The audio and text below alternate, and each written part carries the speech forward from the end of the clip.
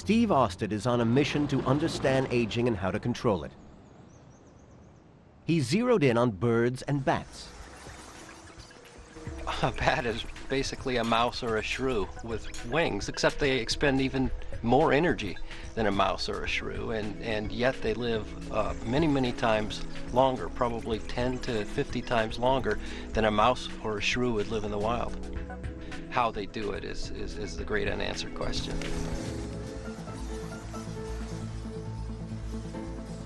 Something in the bat's makeup enables them to slow down aging. And Steve thinks he might soon unlock this secret for the benefit of us all.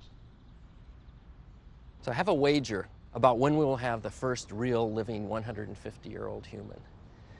We each put $150 in a trust account, and we've calculated that over the next 150 years, which is the time that I predicted we'd have somebody that lived that old, that amount of money should grow to about $500 million. If Steve Austin is right, we'll soon be doubling our lifespan. Now, if at the year 2150, a scientifically reputable authority says that there is truly a 150-year-old alive, then my descendants, or in the best case scenario, I will get all the accumulated money. And I'm quite confident that I'm going to win this bet. He has reason to be confident. Animals like the Galapagos tortoise have already reached 150. Animals age at incredibly different rates. Some rip through life at a frantic pace, while others go on and on. A hummingbird lives life in fast forward. It's born, reproduces, and dies in just 4 years. While a sloth takes its time, slowly living out its days to the grand old age of 20. A mayfly is born and dies on the very same day. But a blue macaw lives on into its 80s and shows little sign of aging. At 4,000 years old, this bristlecone pine is the oldest living thing on our planet. If we can understand how some animals hold back the effects of time, it could help us to win the war on aging. Steve Austin thinks the key is oxygen. Oxygen gives life, but it also kills. It's explosive and corrosive. It can turn iron to rust.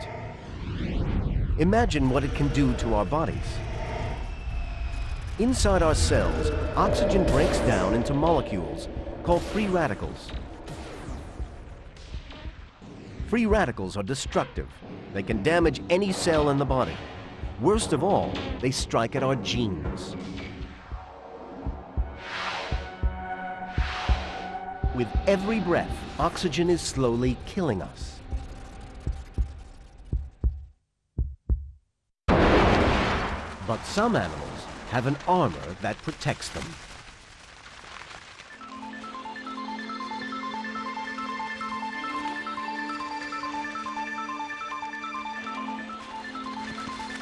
Birds hardly show any signs of aging. The wild budgerigar lives for up to 15 years, yet still appears young and healthy. Professor Steve Austin believes this is because of the budgie's ability to withstand the devastating effects of oxygen.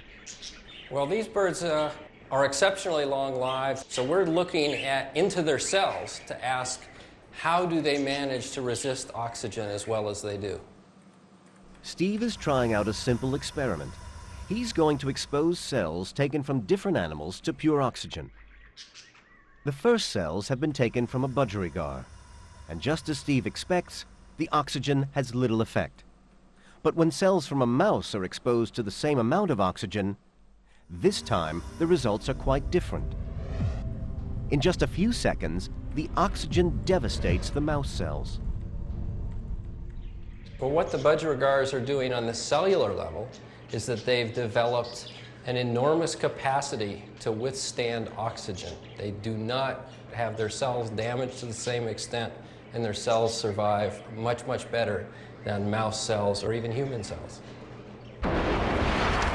Steve believes birds are able to resist oxygen attack because their cells are packed with powerful defenses called antioxidants.